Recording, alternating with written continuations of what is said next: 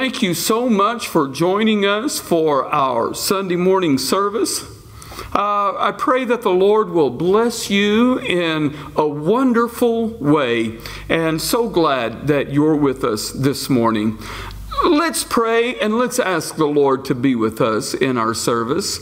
Dear Father, Lord, I'm so thankful for your goodness, oh God. Lord, I praise you. I love you.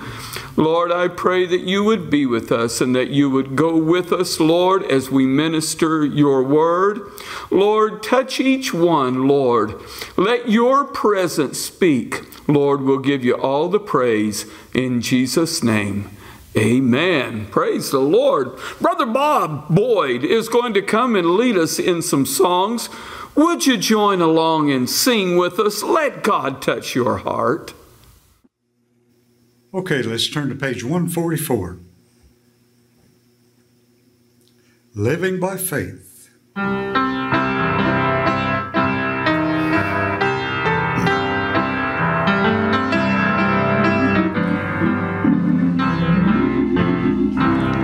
I care not today what the morrow may bring, if shadow or sunshine or rain.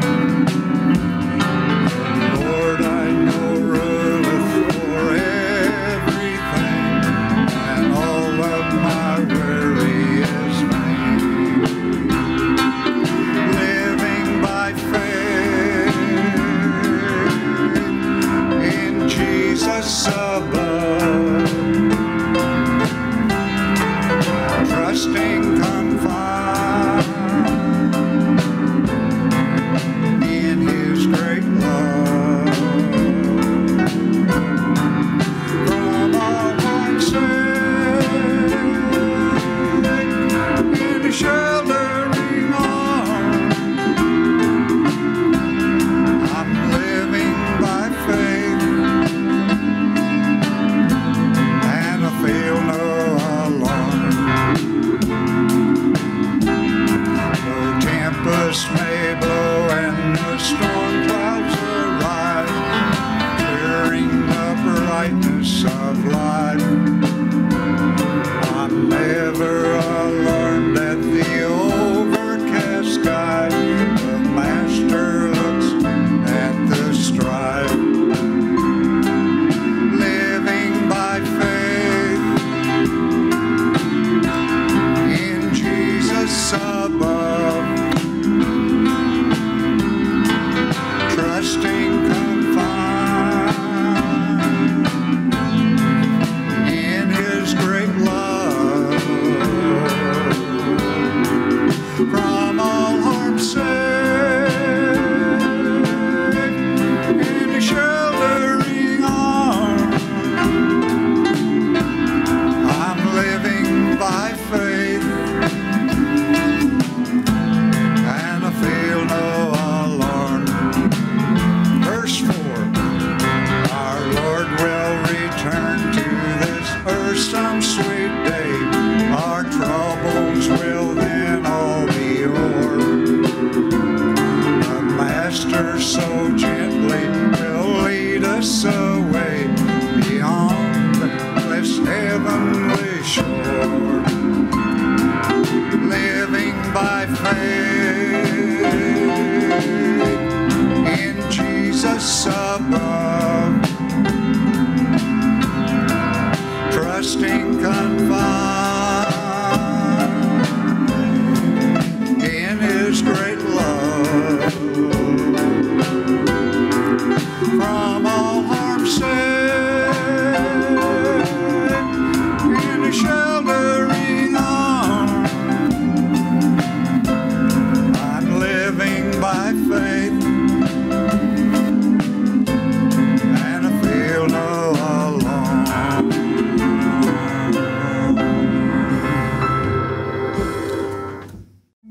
Everybody ought to know. Everybody ought to know. Everybody ought to know who Jesus is. Everybody ought to know.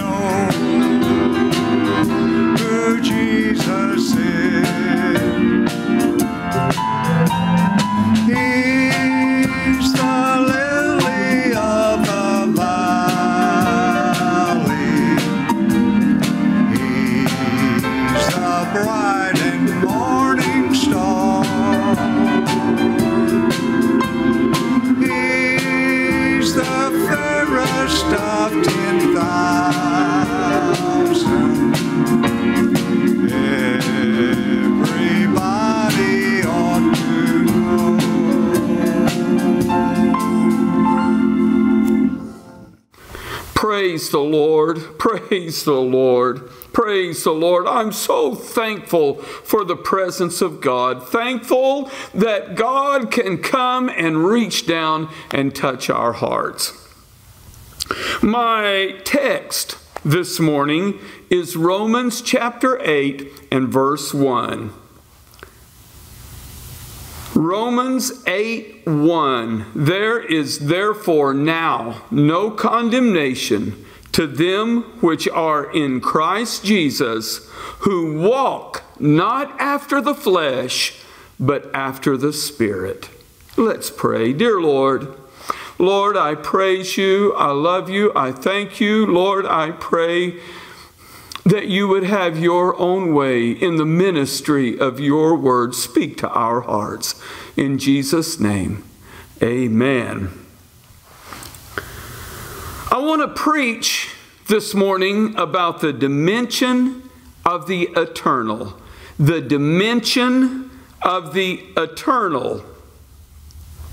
Romans 8:1, there is therefore now no condemnation to them which are in Christ Jesus, who walk not after the flesh, but after the Spirit. Walking after the Spirit. That's my whole focus in my message this morning. Physics has taught us that there are three spatial dimensions: height, width, depth, and a fourth dimension of time. So then, theoretically, we have a 4D world. Three spatial dimensions: height, width, depth, and one time dimension. Now, there are a lot of theories about dimensions in the world. And I mean, a lot of them have a lot of mathematics to go along with them. But I don't want to consider the things like the theories of a 5D world with three spatial dimensions and two time dimensions, or string theories with 10 or more dimensions. I want to propose, indeed, some extra dimensions in the world, but these are just things from my own thoughts. Now, classically, we have attributed emotion and intellect to be features of the personality of an individual. But what if emotion and intellect were two very real dimensions? A dimension of emotion, a dimension of intellect. Dimensions of the world that can only be perceived by the human personality. And by personality, I'm speaking of that which is the sense of being and existence. It's what separates every person as an individual. So instead of spatial or dimensions of space or time, these would be phronesic dimensions, dimensions of the mind, dimensions that we perceive in our personality, to coin. Now that's coining description, phonesic dimensions. So emotion would be a subjective dimension, whereas intellect would be an objective dimension. Emotion, a subjective dimension; intellect, an objective dimension. And if these could indeed be valid perceptions of the fabric of the universe, it would explain the wildly divergent ways people seem to perceive reality. In the dimension of emotion, where everything is subjective, a person can believe that individually expressed love is the highest human expression. They can believe that hate and evil is the driving force behind conspiracies and disruptive influences. That artistic expression is the soothing oil that calms the world's troubled landscape. And that confrontations and resolution mapping is the answer to all of the world's problems. Emotion, subjective thoughts, and on the opposite extreme, in the dimension of the intellect, where everything is objective, a person can believe that the solutions to all problems can be reduced to a mathematical equation, that science and empirical research will answer all the earth's problems, that people with higher IQs and greater powers of reason should be the ones in charge of decisions, and that the hope of the future lies with education and research. Intellect, objectivity, dimensions. What amazes me is that in talking with somebody in perhaps this little piece of the world, and I go many, many miles away to another little piece of the world, and I hear somebody give some of the very same things that I'd heard somebody talk about elsewhere, and have some of the very same ideas.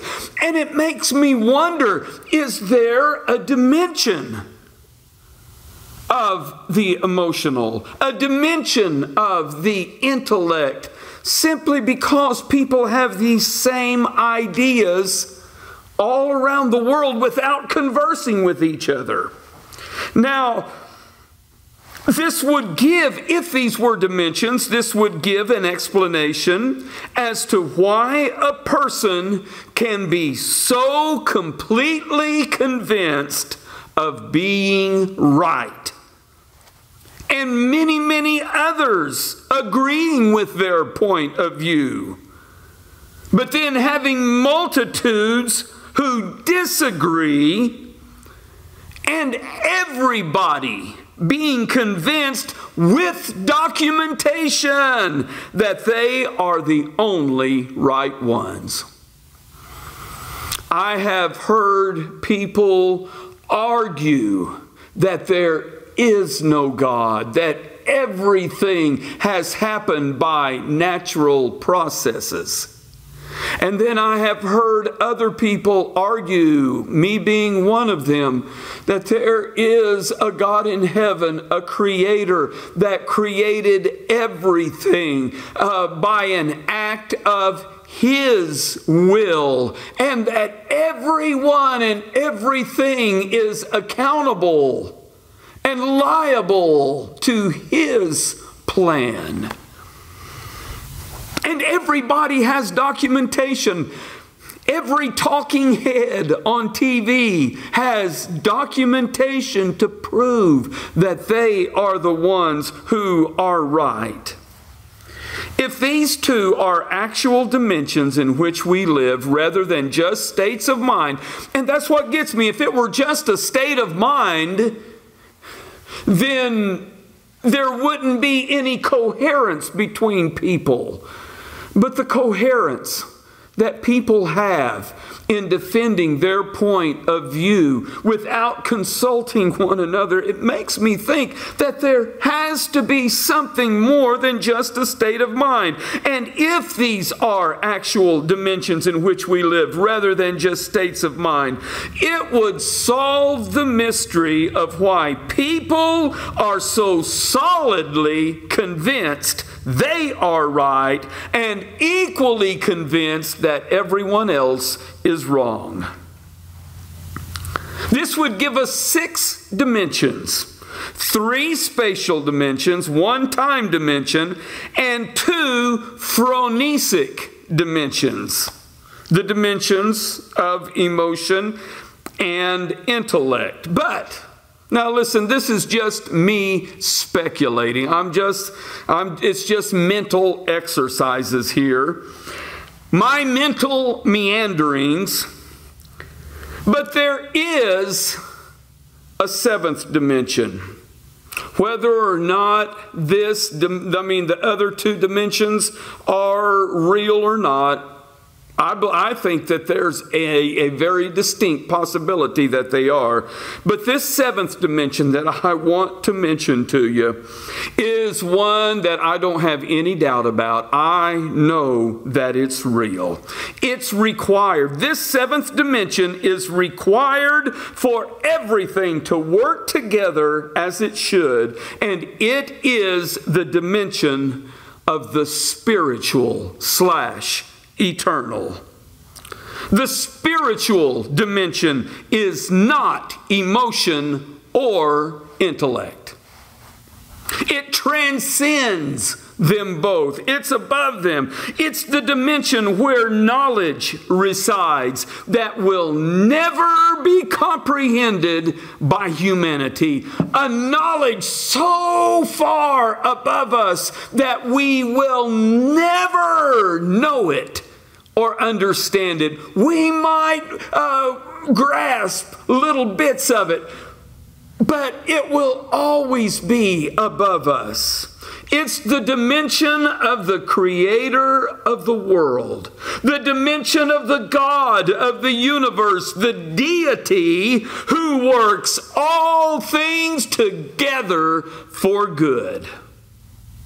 Now, these phronesic dimensions are mere speculations on my part.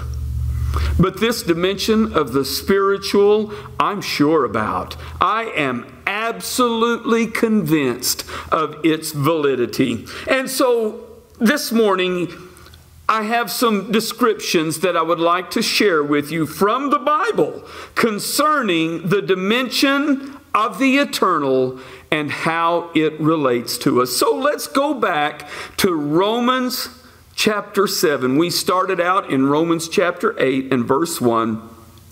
Let's go back just a few verses to Romans chapter 7, and let's start with verse 14. Romans 7:14 through 17. For we know that the law is spiritual, but I am carnal, sold under sin. For that which I do, I allow not. For what I would, that do I not. But what I hate, that do I. If then I do that which I would not, I consent unto the law that it is good. Now then, it is no more I that do it, but sin that dwelleth in me. Just for clarity, that was from the King James Version. I want to read these same verses to you from the English Standard Version. Romans 7:14 through 17 from the English Standard Version. For we know that the law is spiritual, but I am of the flesh, sold under sin, for I do not understand my own actions. For I do not what I want, but I do the very thing I hate. Now, if I do what I do not want, I agree with the law that it is good. So now it is no longer I who do it, but sin that dwells within me. These verses tell us that everything anyone does only brings guilt and condemnation. The dimensions of the emotional, of the subjective, things that we were just talking about. People want to do the right thing. A person wants to do the right thing, but is never able to with any degree of lasting success. Yes, at times a person can get on the right track, but eventually somewhere, some way, somehow they end up doing all of those things they wish they hadn't have done. A person is always doing the things he or she doesn't want to do. A person in the dimension of emotion, trying to do the right thing but unable to do it, is weak, confused, and depressed. Now, this isn't just for people that are weak-minded or that have a weak constitution, or someone who is trying to get off of drugs or alcohol or some habit and it's just difficult. I'm telling you, this is all of humanity, no matter how strong of a constitution mentally someone may have. There is no real power to do the right thing. Verses 18, 19, and 20. For I know that in me, that is, in my flesh, dwelleth no good thing. For to will is present with me, but how to perform that which is good, I find not. For the good that I would, I do not. But the evil which I would not, that I do. Now, if I do that I would not, it is no more I that do it, but sin that dwelleth in me. That was the conclusion we had in verse 17. No longer I who do it, but sin that dwells within me. Now verse 20, now if I do that I would not, it is no more I that do it, but sin that dwelleth in me. So we have a culprit to blame besides ourselves, and it's sin that lives inside of us.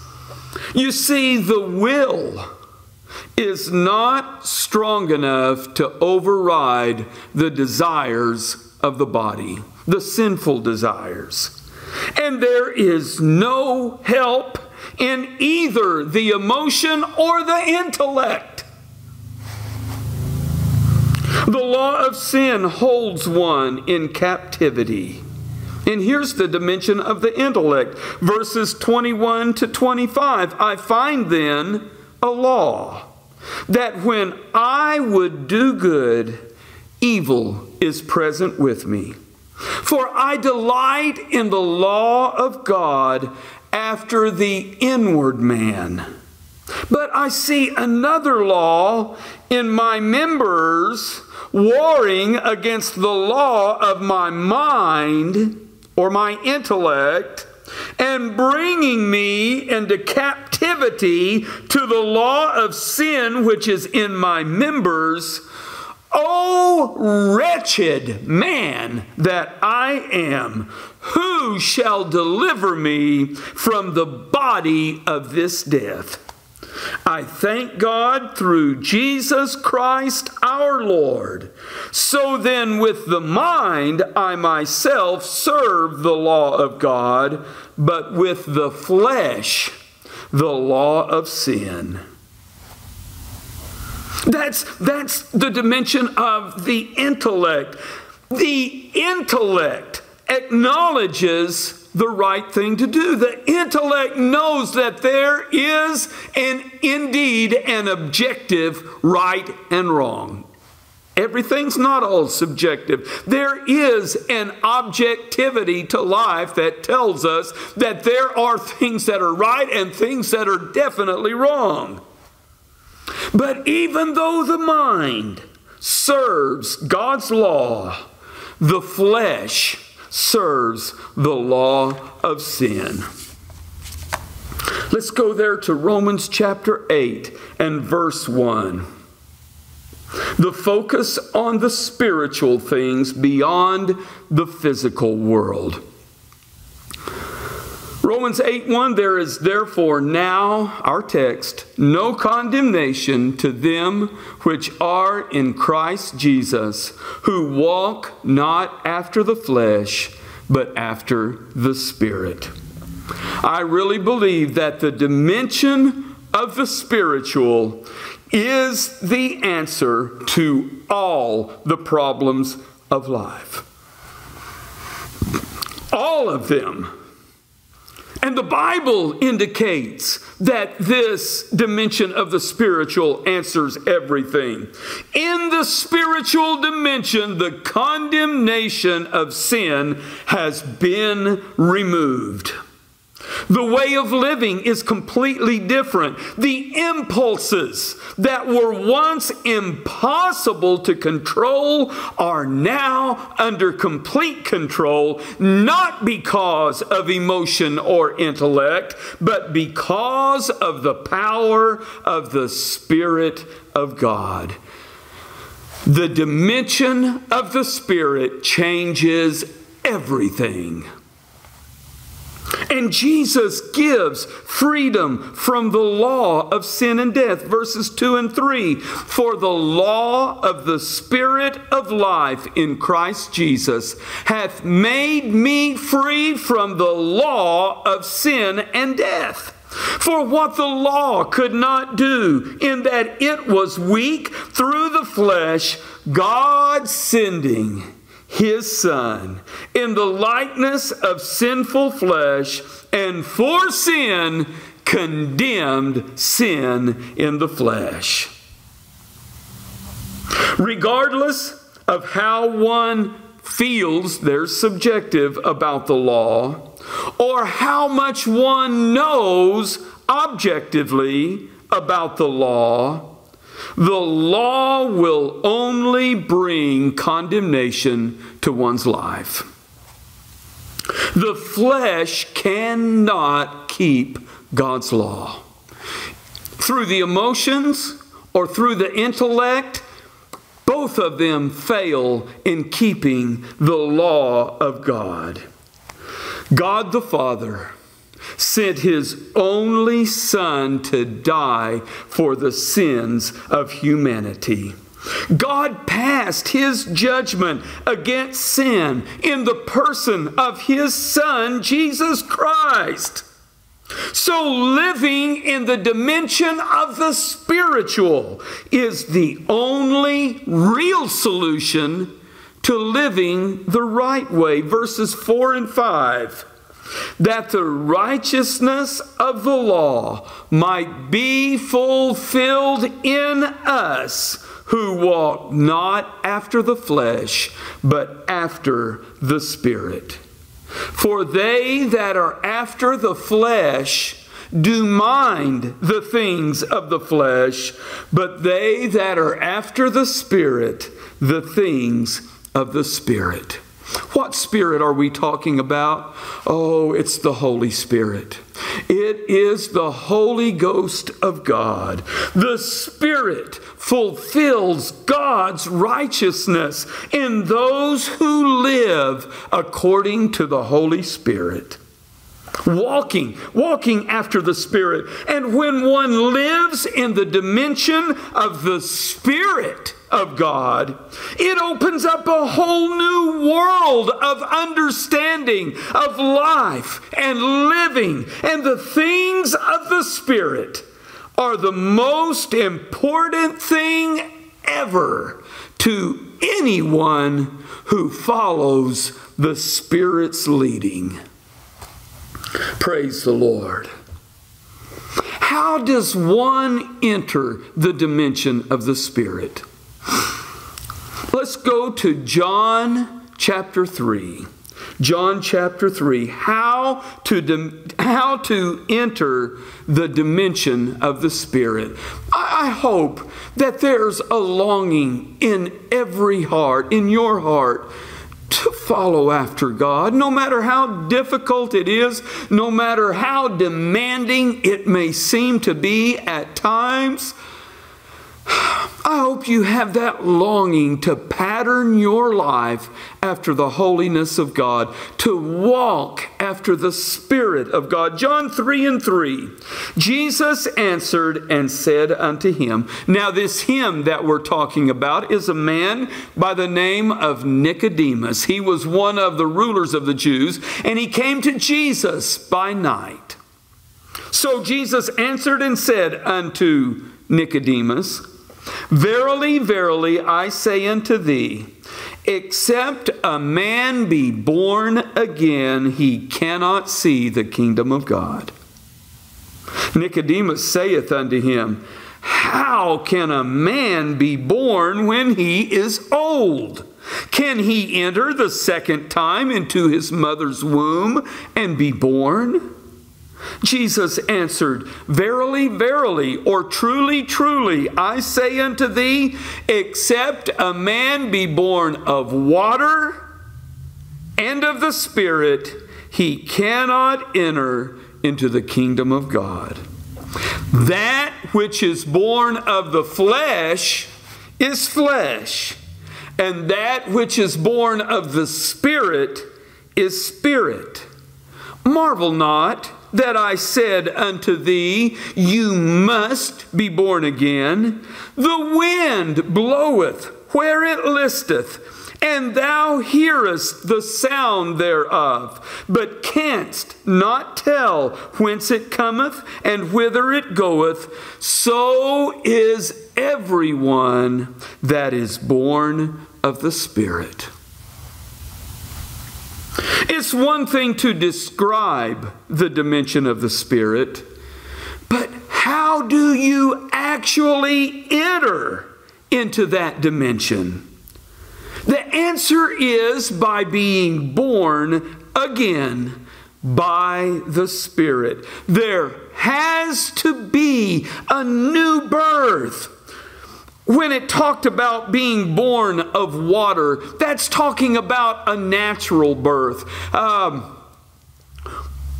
My pastor, Danny Taylor, tells the story. I think it was his oldest child, Danny Jr., came running and said, Oh, Dad, we've got to do something. And Mom's going to, her sister Brenda was expecting, I think, their third child, maybe the fourth child. But anyhow, he said, Mama's fixing to have her baby. And Pastor Taylor knew that this was not going to be for some time. And he said, Oh, Danny, what's going on? Why do you say that? He said, Oh, Dad, I went to get me a drink of water and the water's broke. Well, a birth from water, the amniotic fluid that surrounds a baby, is this first birth that Jesus talked about. Except a man be born again. How can he be born when he is old? Except a man be born of water, a natural birth, and of the Spirit. Two separate, distinct births. So being born of water is a natural birth, making us a part of all of the natural dimensions. However many dimensions that your philosophy and science adheres to, that's the natural birth. But being born of the Spirit, listen, I know this is true. I know it's true. Being born of the Spirit is an entry into an entirely different dimension than what is in the world anywhere. This is a dimension of the Spirit, the dimension of the Creator Himself. The dimension of the Holy Spirit is beyond anything one can understand or comprehend. Jesus described it as being like the wind. There in verse 8, the wind bloweth where it listeth, or it blows where it desires, where it wants to.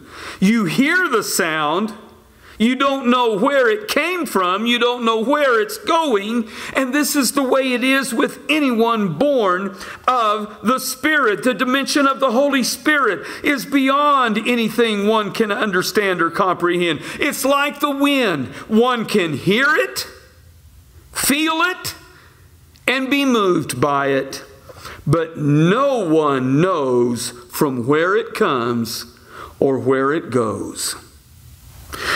Whenever you are born again and you enter the dimension of the Spirit, oh, listen, the Spirit is heard, the Spirit is felt, and one is moved by the Spirit. But you're never, ever going to be able to figure it all out. Why would we need to figure it out when God has everything under control? Oh, my friend, God wants you to live in the dimension of His Spirit. Live there. I'm so thankful for God. You know, people have different views of who they think God is. But God does not sit around in a sulk. He's not just sitting there nursing His anger against people. In fact, God is a very patient and kind God. He is merciful, gracious, and slow to get angry.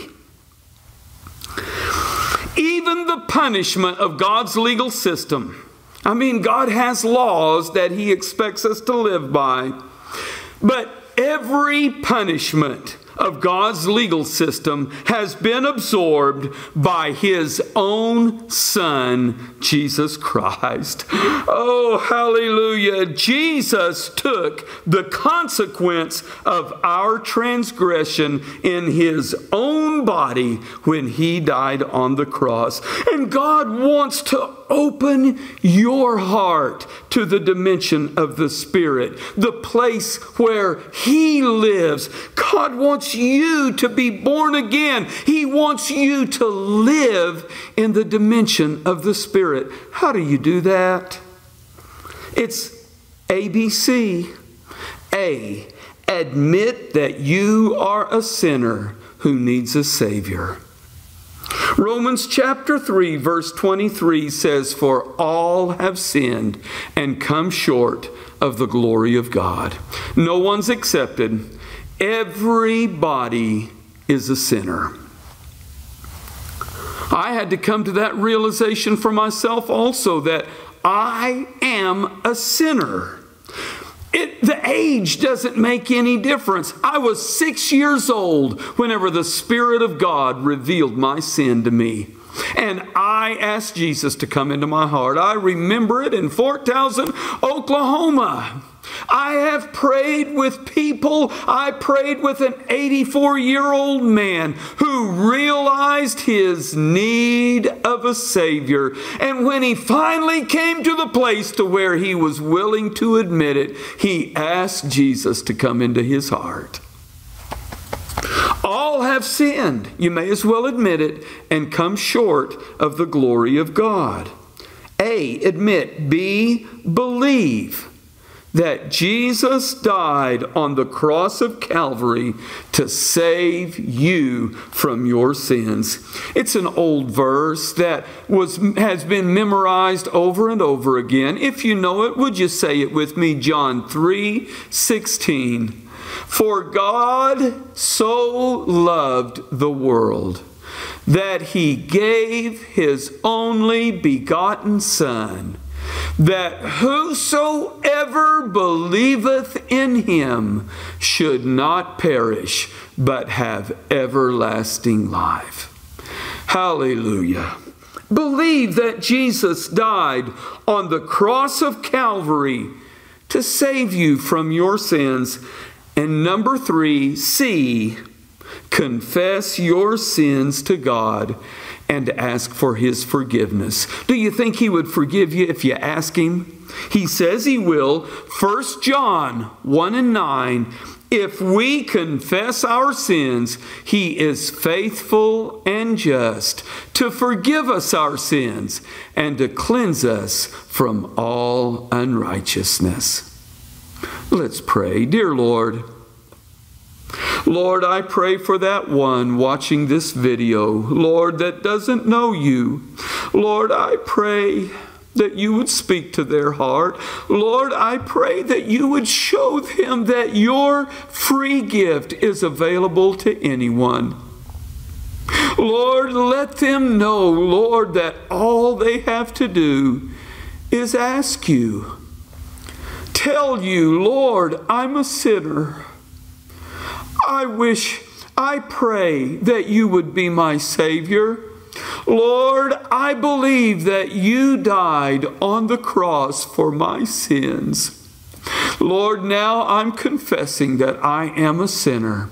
I have committed those sins, and I pray that You would forgive me. Lord, I know that if anyone will come to You and just ask, You will in no wise throw anyone out. Everyone is accepted by You. Lord, go with each one. Be with us. Give us Your touch and Your help, and we'll give You all the praise in Jesus' name. Amen. Thank you so much for being a part of our Sunday morning service, and God bless you.